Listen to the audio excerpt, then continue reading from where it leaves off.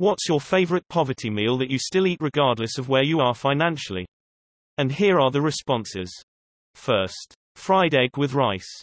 Number 2, came for my broke-ass recipe planner. Number 3, cinnamon sugar toast. 4th, soup boiled down with rice to bulk it up.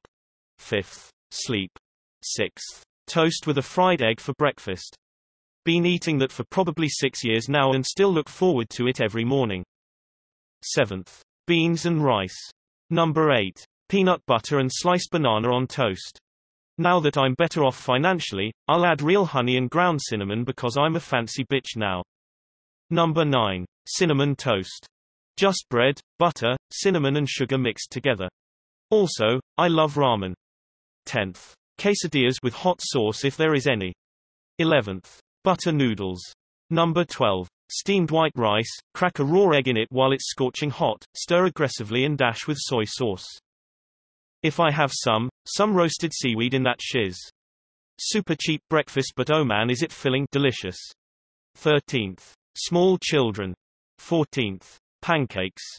Cheap to make and filling, can be eaten with whatever is in your fridge. 15th, toast. If you have butter or something to slap on top even better, but a few pieces of toast usually satisfies my hunger for a decent amount of time. 16th, fried eggs with fried potatoes. 17th, grilled cheese sandwich.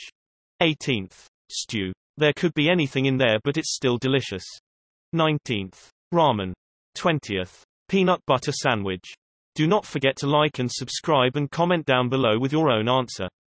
Click for the notification bell icon so we can update you with our new videos. Till next time.